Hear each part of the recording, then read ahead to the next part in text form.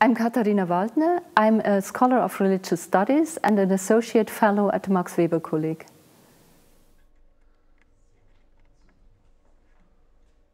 I'm a scholar of religious studies, and my research concentrates mainly on the religions of the Greco-Roman world. What I find most exciting in my research field is that in researching on ancient religions, you engage with a variety of social relationships, and you can see how ancient society works, because everybody in ancient society has something to do with religion.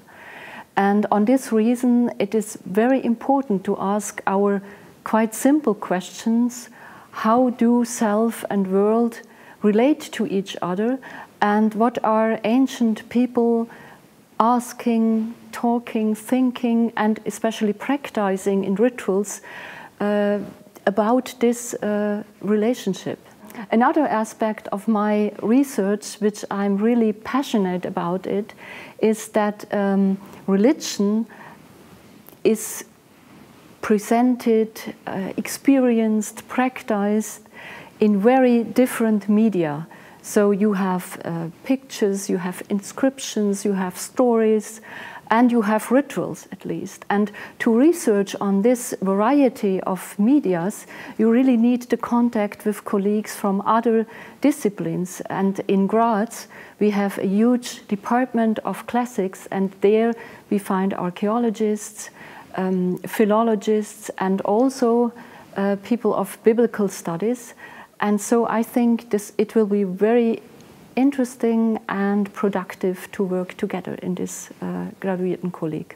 In supervising young scholars, I really enjoy discussions, I could say. So if they have their own opinions, their own experiences, and if they bring their own skills, and I like to engage with them in lively discussions. I hope that we in our research training group will be able to create an atmosphere in which young scholars feel comfortable to grow their own profiles as researchers, to find their own ways to deal with this very complex materials. I graduated myself in a so-called Graduiertenkolleg, and if I look back in this time, my most intensive memory is how we dealt with each other. And some of these friendships are even today helpful for me.